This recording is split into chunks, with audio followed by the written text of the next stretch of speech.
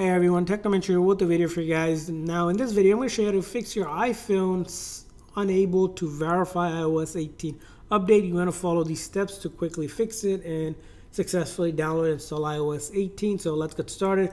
The very first thing is you're going to want to do is go ahead and retry a few times by going to your settings, general, software, update, and then see if it checks for update and try to update it. Sometimes it takes a few tries because a lot of devices are trying to download iOS 18. The servers are backed up, so you want to keep on trying until it can verify your update.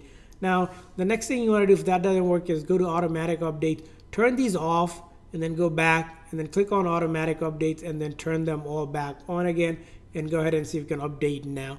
Now, if that didn't work for you, the next thing you want to go ahead and do is close out the settings and then pull down the control menu, put your phone on airplane mode briefly and turn it back off again, and then go into your settings and then go to general, software update, and try one more time again.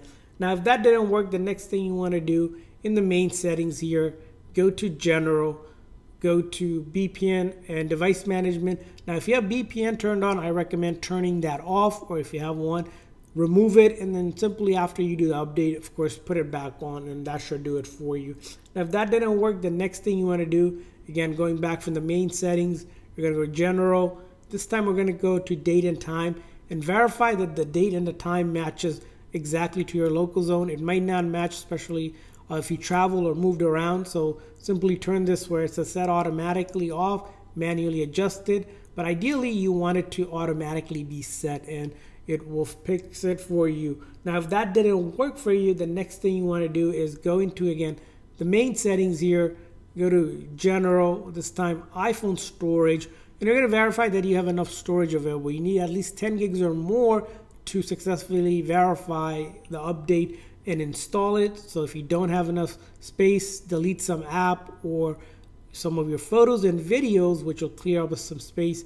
And also if you have an update that shows up here, it'll say iOS update, similar to this right here. We'll show you in the screenshot where it's going to look like this. All you're going to want to do is go ahead and delete that update. So you're going to click on delete, so something like this. So we're going to delete that update, and then you're going to go back and retry from the settings again to see if that helps, and that should help. Now if that didn't work, the next thing you want to do is follow this step, which is you're going to locate the volume up and volume down button and then this big side button.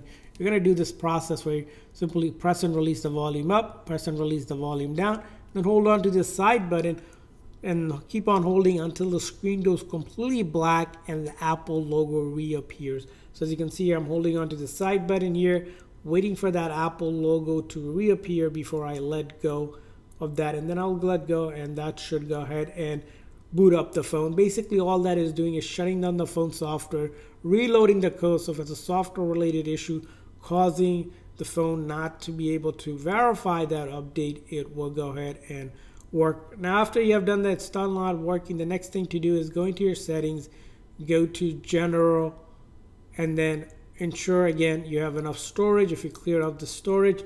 But another thing you also want to do in the general is go down where it says transfer reset iPhone, click on reset. We're going to do a network reset, and a network reset basically reset things like saved Wi-Fi and Bluetooth connected devices. And it's important to do as it will fix any issues with the connectivity that be causing your update not to verify. It will not delete, again, any of your personal data. Go ahead and try that. Now another thing to also do is if you're still not able to do it, wait a few hours, because again, a lot of devices are looking to update it. You might not be able to update it right away. Come back and check again to do an update. Now, if you can't wait, another thing you can do is update through iTunes or Finder on a MacBook or your computer, which we explain in another video. I'm going to leave the link for that in the comment in the description section.